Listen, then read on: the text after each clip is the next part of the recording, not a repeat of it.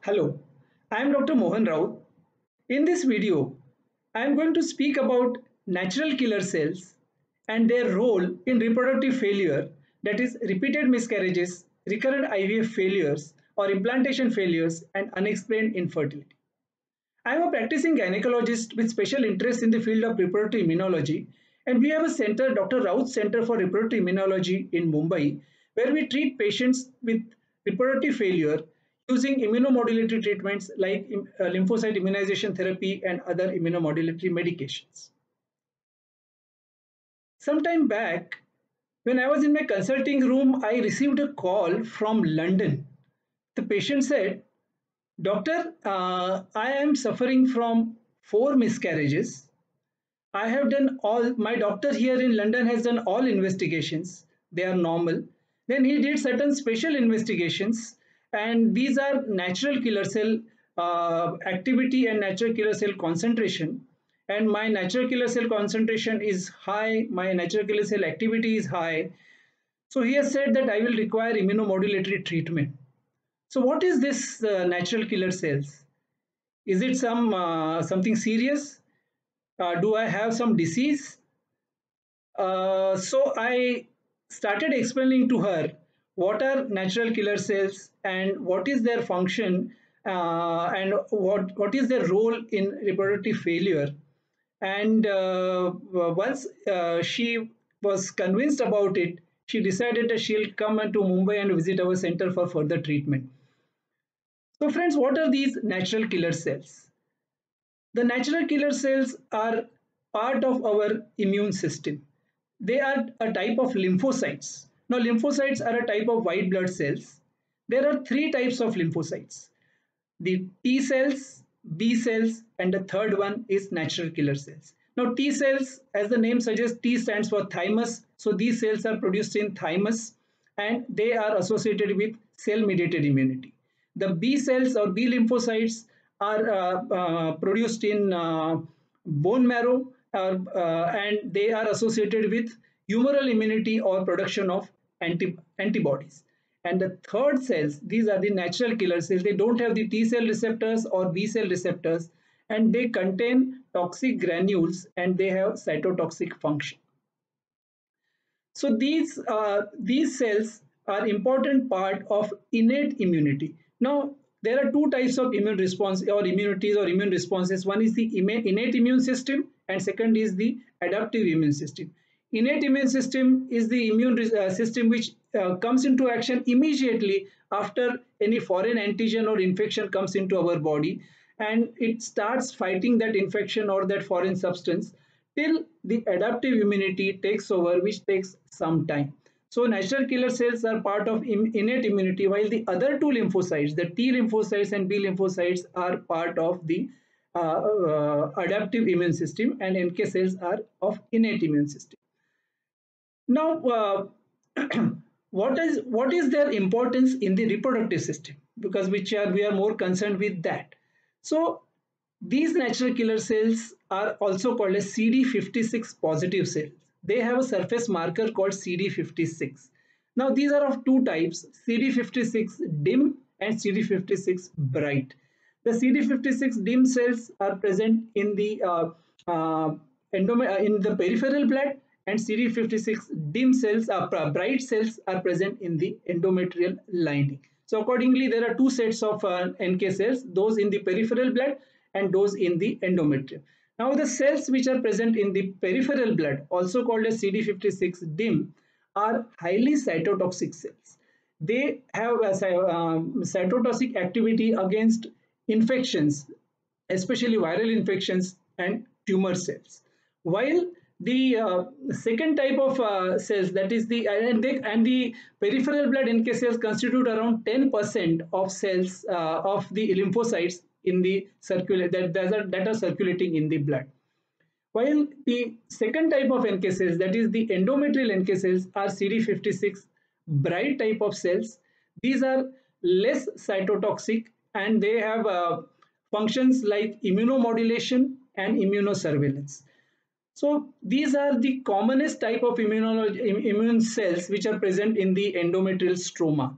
In the follicular phase, around 5% of the concentration is 5%, but around in the luteal phase, in the early and mid luteal phase, their concentration goes to up to 30 to 40%. And if there is implantation, then it can go up to 70%. So it is that high, and they play an important role in the process of implantation. Yes, natural killer cells are normally required for the process of implantation. They produce certain cytokines like TNF alpha, IL-10, IL-3, GM-CSF, and they have an effect on the decidual spiral vessels, the spiral arterioles. They lead to dilatation of the spiral arterioles, reducing the vascular resistance. And this is an absolutely important step for appropriate implantation and appropriate trophoblastic invasion, because if it doesn't happen, then it can lead to different problems. So this is about the role of NK cells in the endometrium. Now, what exactly happens in reproductive failure? What is the role of natural killer cells in the reproductive failure?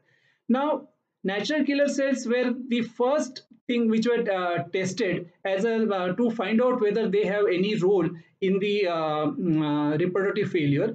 In case of peripheral NK cells, it was initially found out that patients that in normal pregnancy there is suppression of these peripheral natural killer cell activity. So it was the hypothesis was put that in certain patients who fail to suppress this natural killer cell activity, they face either repeated miscarriages or recurrent implantation failure. And now it has been shown that there is increased number, concentration, and activity of peripheral blood natural killer cells in patients who have either repeated miscarriages or recurrent implantation failure or unexplained infertility. And this was shown in the meta-analysis of 22 studies done by Srividya Seshadri and Sankara, which showed the increased presence of natural killer cells in the peripheral blood. Secondly, coming to the uterine NK cells, as I mentioned, these are CD56 bright type of cells. So their concentration is very high in the endometrium. However, if these cells sometimes can maturate into CD57 type of cells, and that is not good.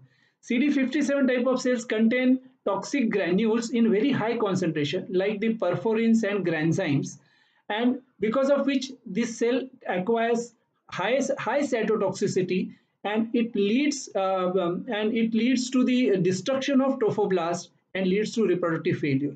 It has been shown that there is increased ratio of CD57 to CD56 cells in patients in endometrium in patients who have recurrent implantation failures.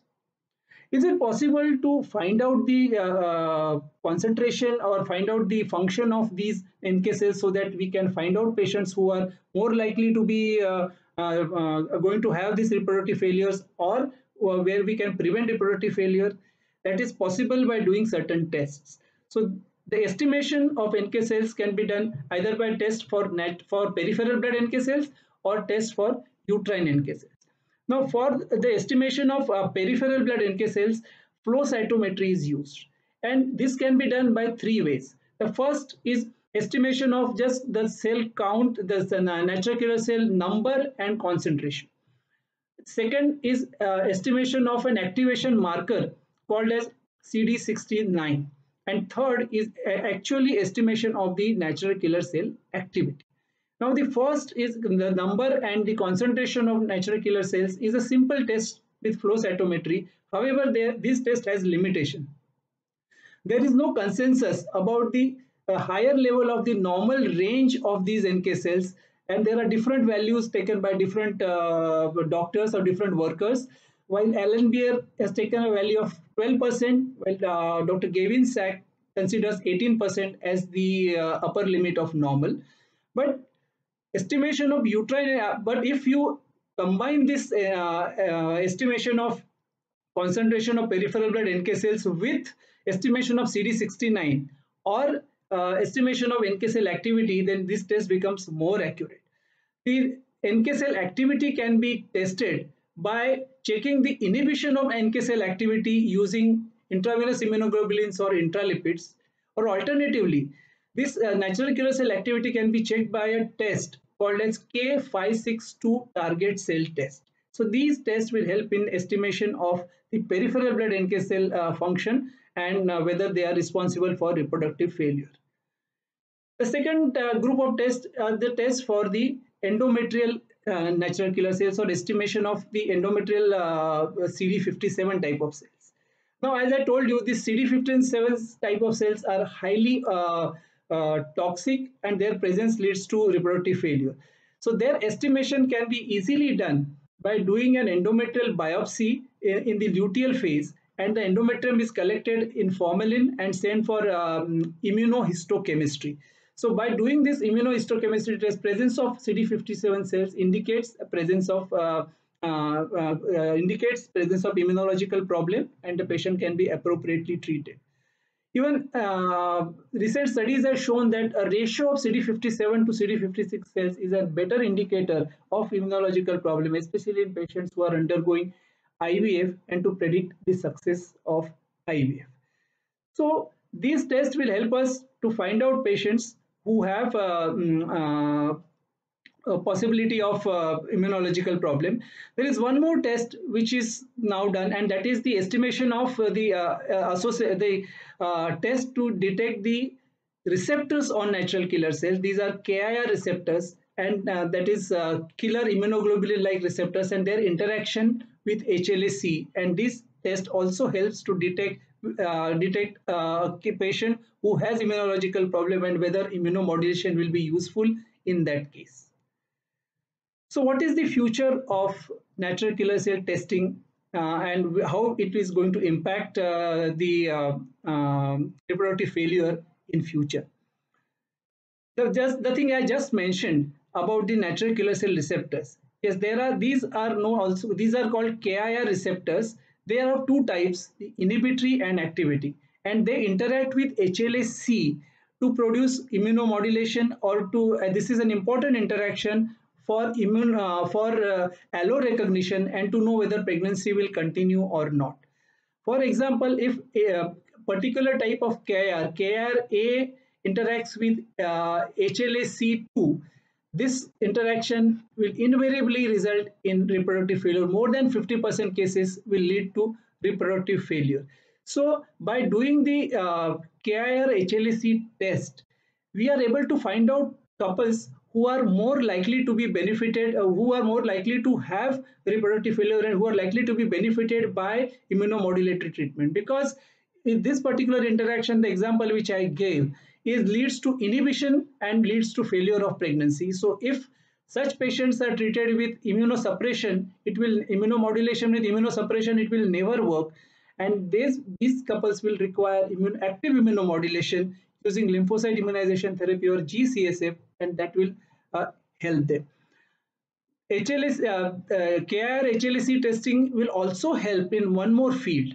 It will help us to select proper donor eggs, because with selection of donor egg with proper HLA-C configuration will help in preventing immunorejection in the resulting pregnancy. So friends, in conclusion, natural killer cells are important cells of immune system. They are type of lymphocytes, and they are part of innate immunity. There are two types of natural killer cells, CD56 DIM, which are present in the peripheral blood, which are cytotoxic and were against the infection like viral infection and against cancer cells.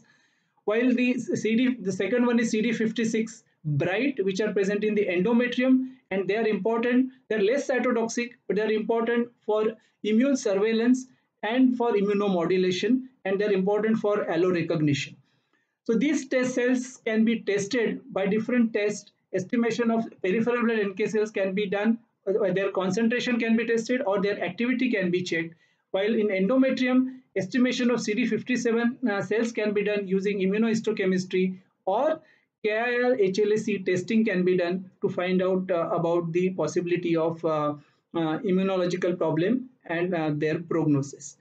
And in future, yes, in future, KIR HLA-C testing is going to be the thing which will be useful to find out about immunological problem in reproductive failure and to select couples who will be benefited by active immunomodulatory treatment like lymphocyte immunization therapy. Thank you very much.